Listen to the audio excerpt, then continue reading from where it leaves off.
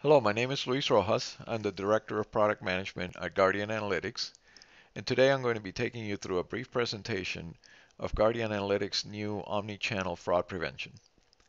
As a fraud analyst, when I log in, the first thing I see is the dashboard screen. Here on the dashboard, I can see data integrated from multiple channels or backend systems. I can see a summary of alerts across all of my channels.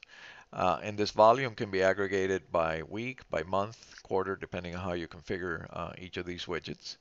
I can also see the count of high risk alerts and medium risk alerts on a daily basis, which you can see is a much more manageable number. And I can also view longer trends if needed. But to begin my daily investigations, I'm going to click on the Alert tab, where again I can see now alerts by account, by channel, so I can see which channel generated a particular type of alert. I can see wide alerts, online alerts, and the columns are specific to the type of alert that I am investigating. So for example, I see a number of different wire columns, and then as I scroll over to the right, I can see columns that are particular to the online channel. I can filter these by selecting on column selection that will let me just bring those over into view and very quickly investigate those. I can also collapse the number of columns to the minimal set so that I can focus on the risk factors and activities that are deemed to be anomalous or unusual for that particular account. And one of the first things I notice here is that this particular account, John Jones Limited, is one of my commercial accounts, high net worth accounts, has a medium risk wire alert and also a high risk online session alert. So I'm going to start my investigation by zeroing in on this particular account. Now, um, in order to further filter this, I'm going to use the quick search bar to just type in John, and now it isolates all of the alerts for that particular account and puts the highest risk ones at the top. So I'm going to select this particular row and double click it to bring up the account details view for John Jones Limited.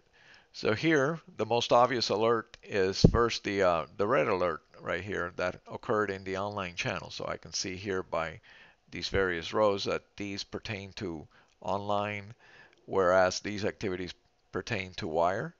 And as I scroll down, I can see which ones are which risk factors are associated with wire alerts and which ones are associated with online sessions.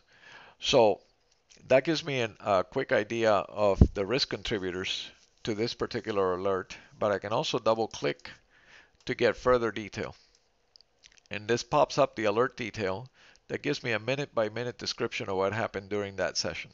So I can see by the ones that are underlined in red that these are unusual or anomalous activities. There was a login failure followed by a a multi-factor authentication failure.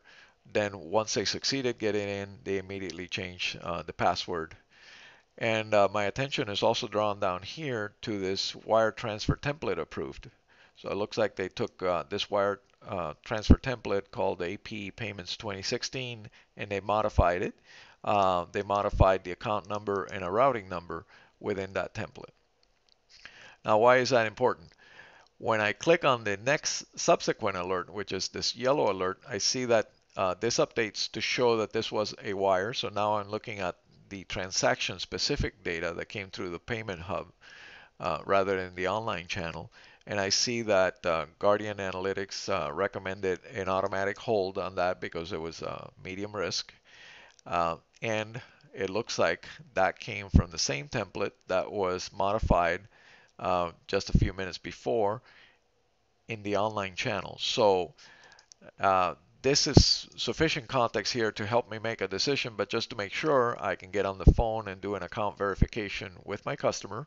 And I have all this rich data at my fingertips, so I don't have to log into various systems like the core or my CRM system or call center system.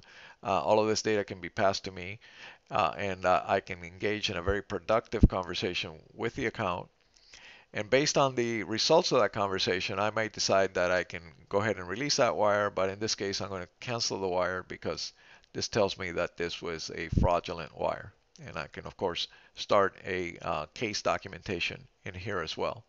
So this is just a quick way to illustrate how within a few minutes I can zero in on particular clusters of alerts that are of concern. I can have a very productive conversation with my account, which reduces the overall friction with the account and also results in high degree of satisfaction on the part of my account, because now they see that we have their back and we're looking out for their best interest in making sure that they don't incur any losses.